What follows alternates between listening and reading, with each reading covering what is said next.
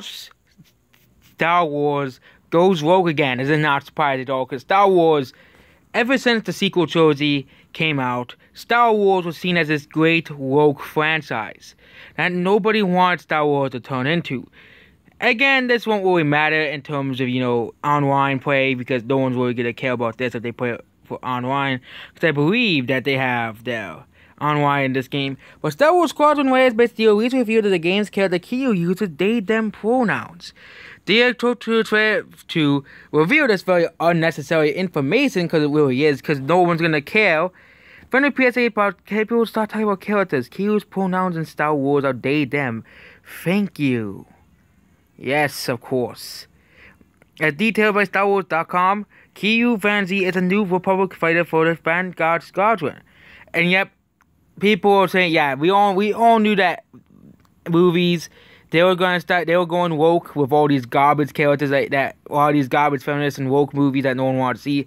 Now we're seeing this happen, same thing happen with video games with Star Wars Squadrons and The Last of Us Part 2. And again, I don't really think this is going to affect sales, because Twitter is just a, piece of garbage site anyways.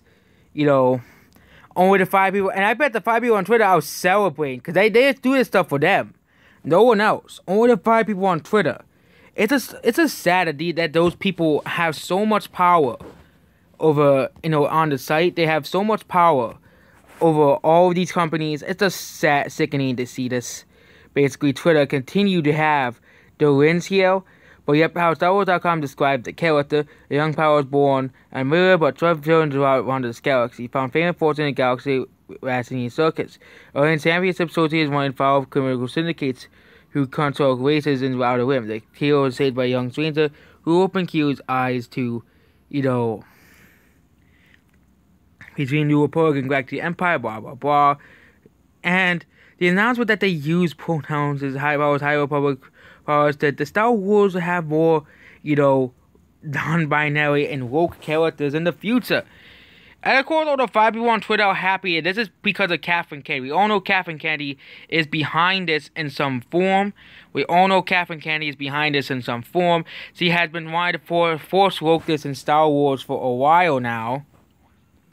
And yeah, Star Wars is a dying franchise, and this is just more proof of it. They're making more garbage characters that no one's gonna care about just for Twitter. And there we go, Star Wars Squadron is able to be ported to PS4, Xbox One, and PC. And there we go. This game's gonna be a massive flop. It's gonna be a massive failure as well. The fact that they're all still trying to force wokeness down people's throats, even in the games where you don't need wokeness, they could just make normal characters. It's just absolutely dumb.